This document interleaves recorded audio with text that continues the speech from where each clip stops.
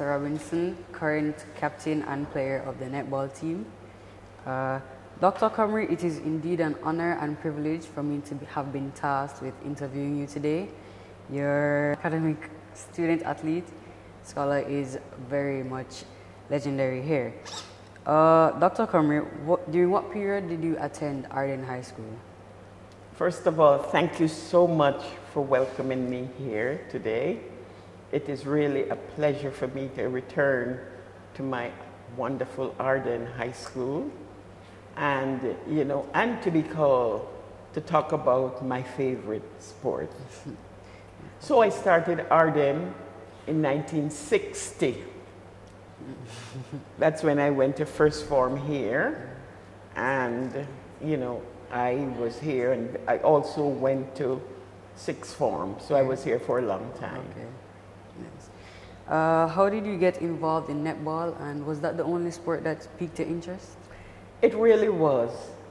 My friends did track, but track was not for me. I just love netball. Maybe it's because,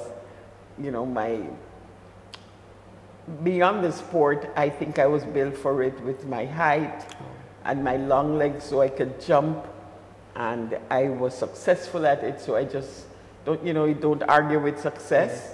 So I stayed focused on what I did very well, and I'm happy I did. Lovely.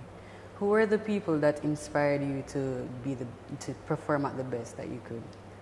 Well, always it's about your coach, and then my wonderful teammates.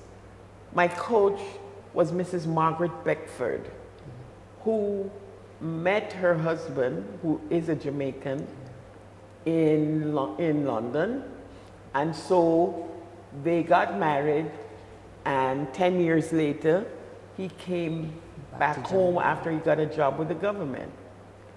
We were fortunate to have her because she was a serious netball player and coach. And so she has worked with us, and she did the most amazing job, because it wasn't just about the netball. When we for those who weren't doing well in school, in the sciences and the arts, she would talk to them about it. And what I liked about Mrs. Beckford is that she loved the sport, and her family knew that. So her husband would come to the practices. He would sit on the sideline to give us, how when you play so hard, you're so happy to see the orange and the little water. Oh, refreshments. Refreshments. So he would provide that. And her kids were, they were small, and they were right there on the court. And, we just saw them. And Alan Beckford, who is very big in soccer, he was Mrs. Beckford's son. Nice. Your achievement as a scholar at Arden is unprecedented. How did you manage to maintain both the scholarship that you had as well as doing well in the sports? Because I had a mother whose mantra was education, education, education. So as much as she was excited about my sports, the grades had to be well. So there was no compromise. So we had to study, and she was an active parent in that she is right there when we're doing our homework, and she was president of the Parent Teachers Association here, even when, because all four of us, my brother and my other two sisters, all four of us went to Arden. Oh, wow. So she was president of the PTA for a long time.